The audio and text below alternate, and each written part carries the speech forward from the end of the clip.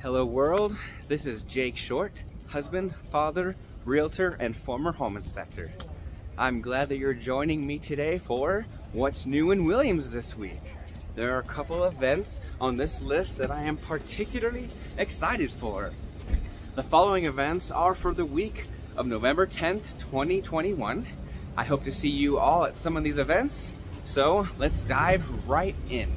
First on the list today, Christmas tree permits are available at the Kaibab National Forest.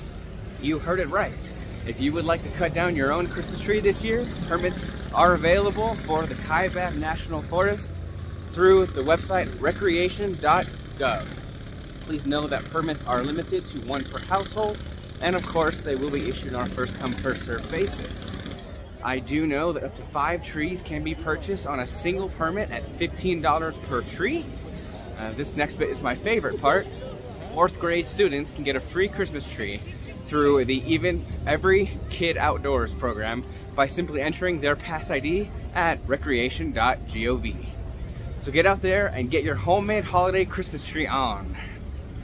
The next bit of business here, I just happen to be super excited about this one because the Aquatic Center here in Williams has an open house on November 13th.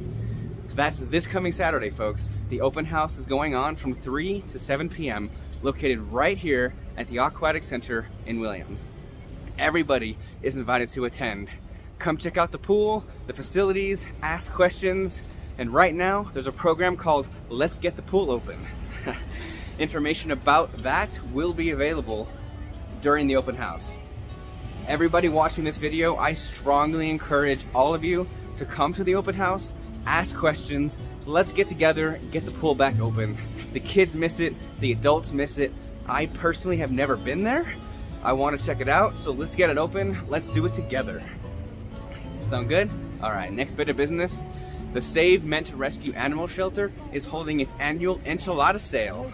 I do like me some yummy enchiladas. The proceeds of the enchiladas go to the rescue dogs at the Save MTR Animal Shelter, which is located here in Williams at 301 West Route 66. For more details about the enchilada sale, you can either head to williamsnews.com and click on the community calendar, which is where I'm reading all this from, or reach out to me directly and I'll hook you up with the correct phone numbers. Sound like a good plan? Enchiladas, guys. The deadline to place the orders for your enchiladas is November 20th. That's coming up. And orders can be picked up November 24th from 10 a.m. to noon at the Williams Rec Center. One last note, prices vary from $13 to $18 per dozen depending on if you want chicken, cheese, or an onion enchilada. Next bit of news, the 18th annual Holiday Craft Show comes to Williams November 27th. Mark your calendars, more than 30 vendors will be at the world famous Sultana Theater in downtown Williams from 10 a.m. to 4 p.m. Proceeds from this event also benefit the Save MTR Animal Shelter. So come on down, show your crafty side, and get some cute pics with your pets. This next event is an important one. St. Mary's Food Bank delivers food boxes for Valley residents on the second Thursday of each month. That means November 11th, that's today, and December 9th are the calendar dates for the next 2 months of food bank distributions. This happens at the Cinder Pit located just south of the Valley Airport. That's on State Route 64, and it happens from 10 to 11:30 in the mornings of the second Thursday of each month. Next up, there's a new drop-off location for the Kiwanis Club of Williams Coat Drive. Gently used or new coats can be dropped off at the Williams Visitor Center in downtown Williams. Used coats are cleaned by Ogden's Cleaners and Flagstaff and then distributed at the food pantry for those in need. This next one is pretty splendid. Although today, November 11th, was the due date for the applications for the annual Christmas Light Parade, I have word from the Christmas Committee that they will accept late applications even up to the morning of the Light Parade. We send a huge thank you out to the committee for that. That's amazing. Thank you for doing that. For all of you wanting to be in the parade, this year's theme is Heroic Christmas. Applications are available at the Williams Grand Canyon News office, which is located here in Williams, 118 South 3rd Street. Ask for Connie. Or you can go to the Williams Visitor Center at 200 West Railroad Avenue. Ask for Pimi. You can also email me and I'll get you the application. This next one, this is a fun one. For all of you basketball stars out there, the Williams High School Gym opens its doors to high school students and adults for practice and play Mondays and Wednesdays from 7 to 9 p.m. Next up, we have Rotary members or prospective Rotary members out there. You're all invited to attend the meetings, the Rotary meetings, on the last Wednesday of each month at noon sharp. Meetings are at Miss Kitty's Steakhouse, located on the eastbound one-way street in downtown Williams.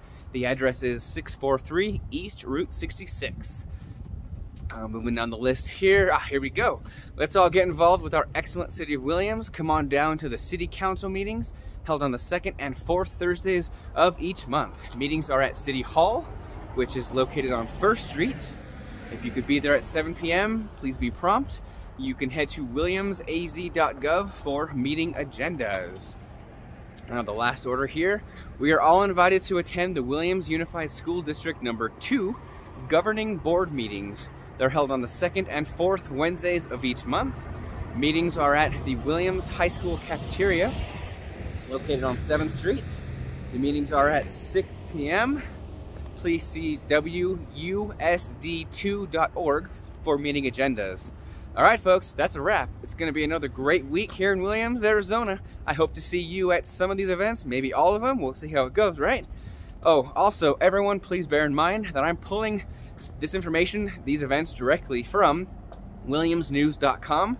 There's a community calendar up there that's updated every Tuesday, so you can go check it out for yourself if you need more details. However, I will continue posting a video just like this every week if you want to find out what's going on in our awesome city of Williams.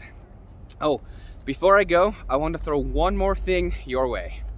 This is a message primarily to the parents of our Williams school kiddos.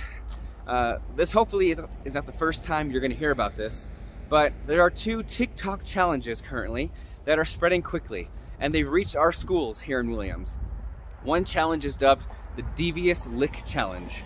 Most recently, this has consisted of bathroom vandalism, including the removal of soap dispensers, electric hand dryers, these things coming off bathroom walls. It's happening here in our Williams. So everyone, please be on the lookout for any activity that looks suspicious in this way, and let somebody of authority know if you see anything odd. The second challenge is called homie scrapping. Kids are fighting their friends and they're filming it for TikTok. Superintendent Evans recently said, start quote, "You have kids who may be harmlessly scrapping with each other in a video, but even if it's a friend and you start swinging at each other, someone's either gonna get hurt or both individuals are gonna get hurt. At some point, it's not really friendly anymore." End quote. So parents, let's band together and try to cease this nonsense. I personally removed TikTok from all of my devices. Our kiddos do not need to be exposed to these trends. That's all for now. Thanks for tuning in. Next time I may not walk and talk. That was kind of a challenge, but remember, if you stick with me, you can always expect better. God bless everybody.